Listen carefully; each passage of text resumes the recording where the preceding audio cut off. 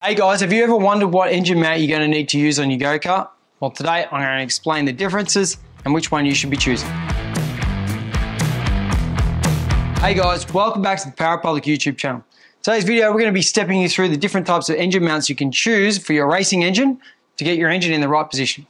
So let's get into it. First up, we're going to start over here with the Tony Kart Magnesium. Okay guys, this is the Tony Kart Magnesium flat engine mount style. The beauty of this is that you can offset the holes and get the engine all the way out on the chassis. And also too, you can set the engine flat, which rocks it back on the frame ever so slightly. So if you're having problems with your driver knocking his elbow on the engine when he's going around the corners, I know I've done that and it hurts. Get yourself a flat engine mount because it can get the engine a little bit away from the driver. So especially important if you've got the big KA100 engine and you've got a trouble hitting your elbow on the top of the motor and bruising your elbow quite badly. Go with a flat engine mount. Now what we've got here is the traditional angle style engine mount. So these angled style engine mounts are excellent for when you need to rock the engine forward so you get clearance for the exhaust from the bearing cassettes. So it's especially important on the Rotax engine. I wouldn't recommend using the flat style engine mount with a Rotax engine because the exhaust is going to have a bit of a kink in it to try to miss the bearing hangers. So that's when we're going to go with the angled engine mount to keep the exhaust on a nice angle to stop it from hitting the chassis. So the last type of engine mount we're going to talk about today is the KartTech slide engine mount. This system's awesome because it comes as a complete unit with the clamps and everything.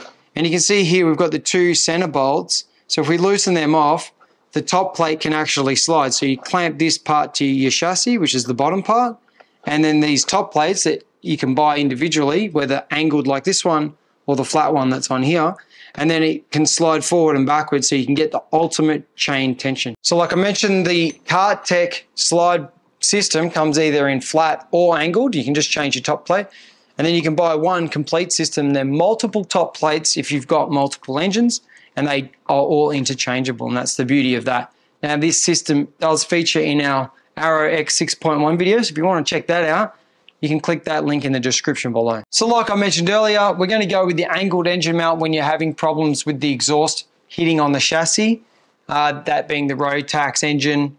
And also too, sometimes I like to use this wedge style when I'm mounting up X30 so that the starter motor doesn't foul on the chain tension on. That's also sometimes been a problem for us.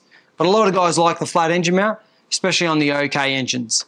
So you can use those, and obviously KZ engine has a flat one and it's pretty unique to the engine as well, which we're not showing here today. Don't forget, if you're having problems with your elbow bashing into the engine as you're driving around the track, go with a flat engine mount if you can. And the DPE KartTech product is excellent. I highly recommend that as well. If you've made it this far, thank you so much for watching. I hope you found the video helpful. Smash that like button and subscribe if you haven't already. See you in the next video.